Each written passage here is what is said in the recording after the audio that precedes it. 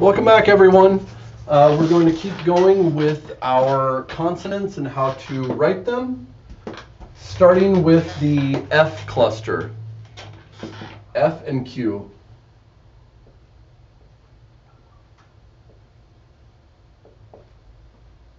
F, Q. Actually, yeah. Initial is the same. Not like this, that's the wow, and that does not connect to anything, the F does. In the middle, it's just a loop. And at the end, it's either the F like this, or it's the Q like this. All right, let's look at the initial position. Faida, very useful word.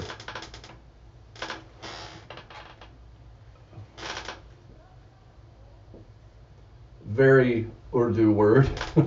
Faida means benefit, and you'll hear this in songs and in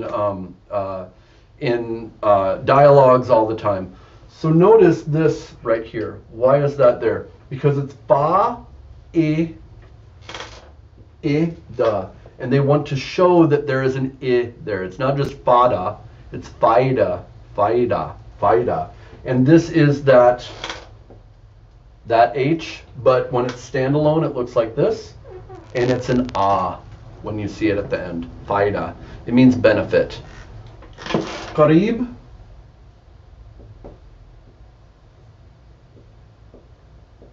Qareeb means near, like pass. Uske paas, uske qareeb. And notice it's qareeb, but in Hindi and in many speakers, it's just qareeb. Okay, in the mid, safar. Humsafar. If you ever hear the word humsafar, it means fellow traveler. Safar means journey. Safara. Muqabil. Muqabil means equal, a very Urdu word.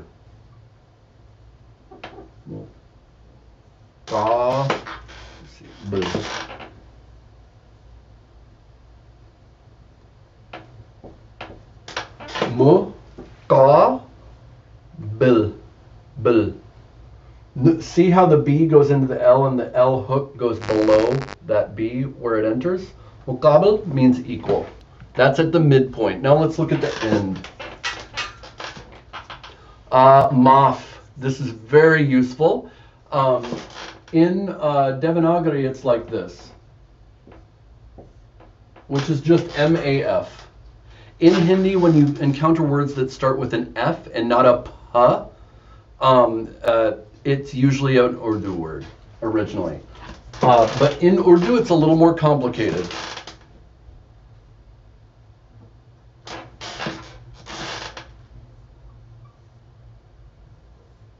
It's actually mu'af, or we've been doing it like this. It's actually mu'af, but we say it as maaf. That is an ayn, maaf. Maafi mangna, forgive me. It means to be exempt, to exempt someone. Farq.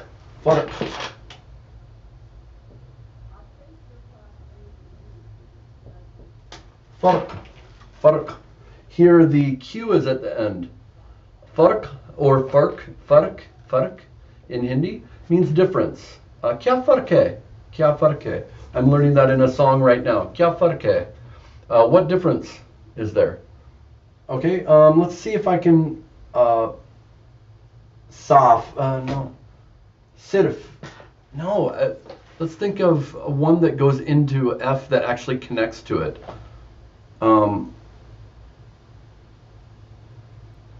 Muft, no? Muft. I can't think of anything right now, but if it was to connect, it would just come in like this. Okay, it would let's say I wrote tough, like the word English word tough. I would write it like this. See how it goes right into the F? Like that. Okay, let's go on to K. K. And if it's a G, you just put an extra line at the top, extra straight line at the top like that. All right? Okay, at the beginning. Kya, very useful word. Kya. Ka, ya, a. Kya means what? Kya hal hai? Kya hal hai? What's your condition? How are you? How are you? Kashmir. Looks like I spelled it wrong in there. Okay.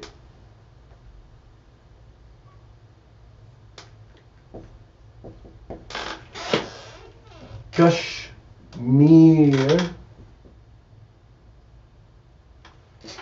K-sh-ma-e-r.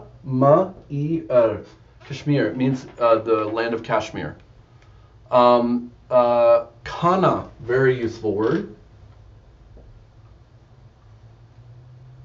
Kana. This is an aspirated K. Kana. Not khana. Khana is something different. Khana means a place where you do something like chai khana means chai shop. Chai khana. Kana and Khan is actually how you say Shah Rukh Khan's name or Irfan Khan or Amir Khan. It's Khan, not Khan. Okay, but this is Kana, which means food, or it can also mean to eat. Okay, let's see. Ghas means grass.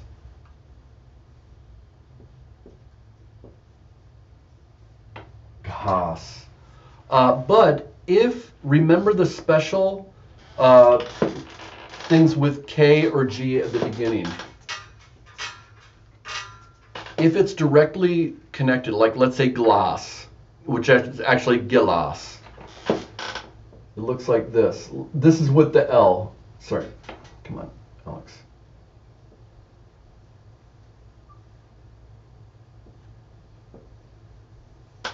See how the K looks like this, but it's at the top of the L, and that's a G. Gilas. Gilas. Or class. Class, meaning you go to class. Class. Here's your K up here into the L, into the A, into the S. Class. That's the special for L. For A, K looks like this. K-A. And for G, it looks like this. All right? Okay, going on to middle of the word. Aksar. Aksar. You're finally going to meet this S. We don't usually have this S in words, but here it is right here. A-K, S-R, aksar, aksar. Okay, not this. This is sh. This is sa, but this is also sa, aksar. Okay, agar, agar, agar. If.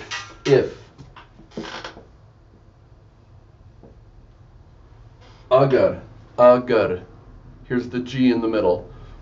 Dekna, dekna.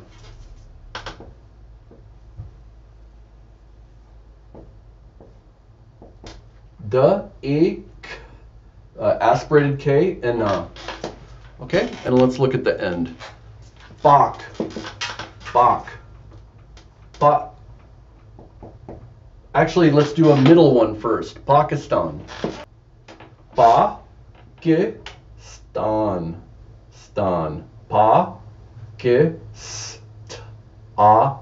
Pakistan. But Pak cola is a type of cola in Pakistan. So this is Pak.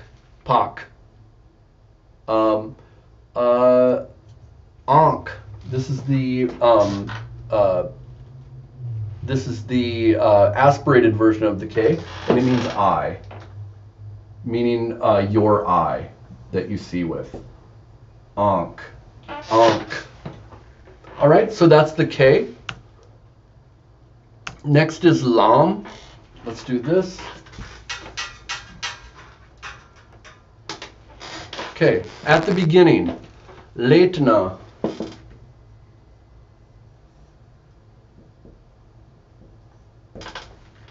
We've met this before, to lie down. Notice it looks like Aleph, but it's connected. That's all we need to look at. It's very simple. It looks a lot like the K. Milna, in the middle. What is it when we see these nas? It means it's the infinitive version of a verb, usually. Milna, to meet, to meet. At the end, hasil. Hasil, result of.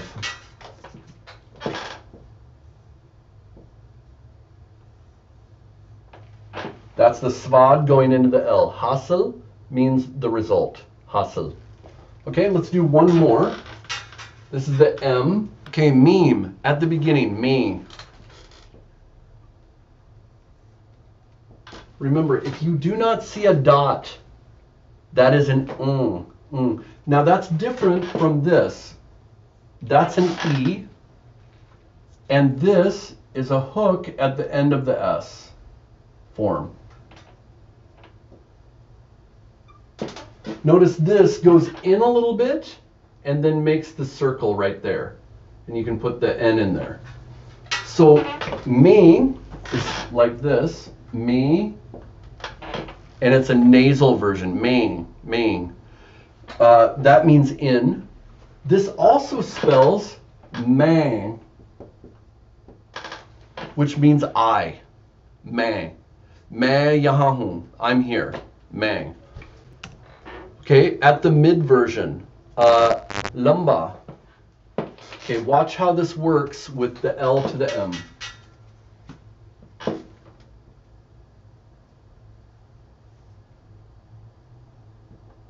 L-M-B-A. I'm sorry, that's na. Lamba means tall. Lamba. Kumbal means blanket. Tamam. I forget what this means. Tamam, I'm forgetting what tamam means, but that's the T into the M. Okay, Bimar means sick. Actually, I think Bimar is like this. I think it's actually B-E into the M, R. Okay, and what is it at the end? Here's an easy one. I'll give you two. Hum. This means we, and come, which means less. Come. All right, so there's a bunch of letters. We're going to end next time. Next time we are done with these consonants, and then we'll move on in Urdu. All right, great job. See you next time. Make sure to like and subscribe.